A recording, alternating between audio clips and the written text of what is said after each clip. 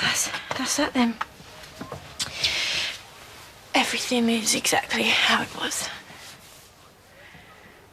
I keep expecting her just to walk back in, you know, any minute and just have a go at us, you know, for like touching our stuff.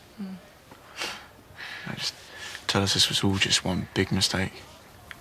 I mean, she's been there my whole life. Now she's just gone. As long as you remember her as she was, nothing anyone says can take her away.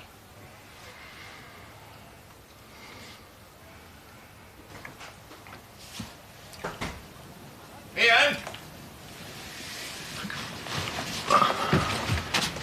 Ian! Oh, Peter, sorry to barge in, mate. Is your dad around? He's asleep. Could you go and get him? Because I need to talk to him. This is the first time he's had any rest in days. What's this about? Wait, is it about Lucy? Because if it is, you can talk to me.